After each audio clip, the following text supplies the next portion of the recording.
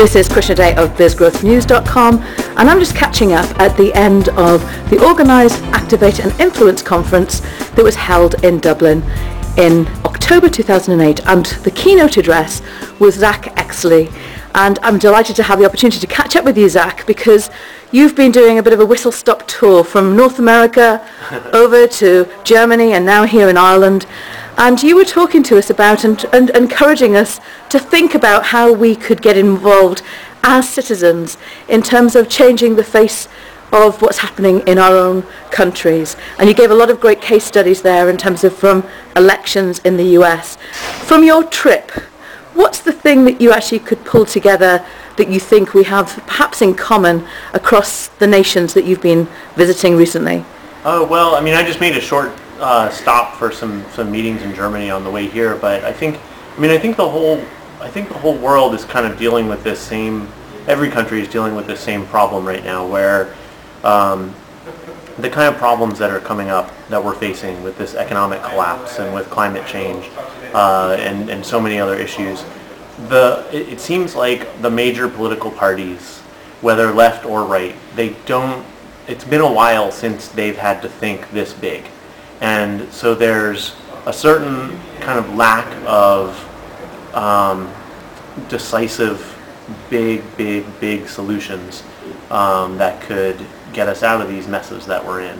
And I think people are kind of waking up to that. It's becoming painfully obvious.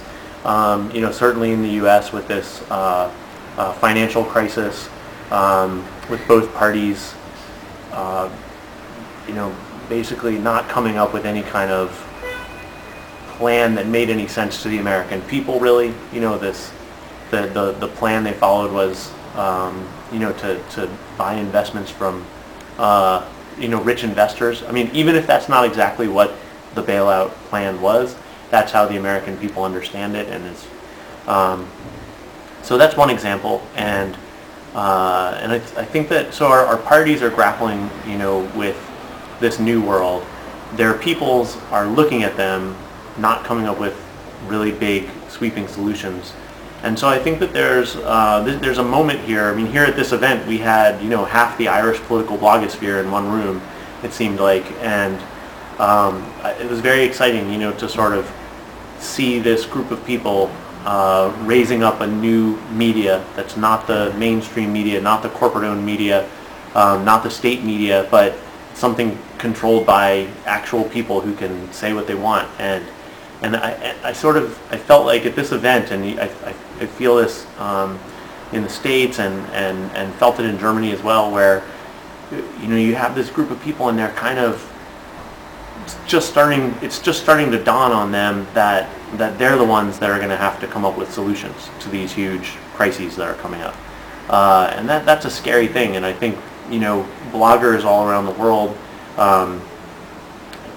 leaders of kind of independent NGOs, these kinds of folks are realizing that they can't wait for their parties, for political parties, to come up with solutions, because they're just not doing it. And so people are realizing the responsibility is falling on them. And I felt that happening in this room, and I think that's happening all over the world. Well, thank you for facilitating and encouraging us to think in that way, because our future is not just about being in the hands of some leaders in different nations, but in fact we can make change, and there's lots of things we can look back in history to see where humble citizens have made dramatic changes in terms of the state of the nations that we're in, and in fact the global economy, in fact. So thank you for encouraging us. I guess the question for us all as we finish off the conference today is, are we ready to pick up the baton? Are we ready to do anything with the things that all of our speakers today have encouraged us to think about? Zack, how can people get in contact with you if they wish to do so? What's your website domain? They can. Well, I'm writing a blog now that's kind of a very, it's a one-topic blog.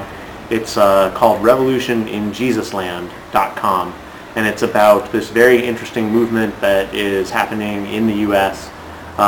It's sort of centered around the Midwest and the South, and I live in the Midwest.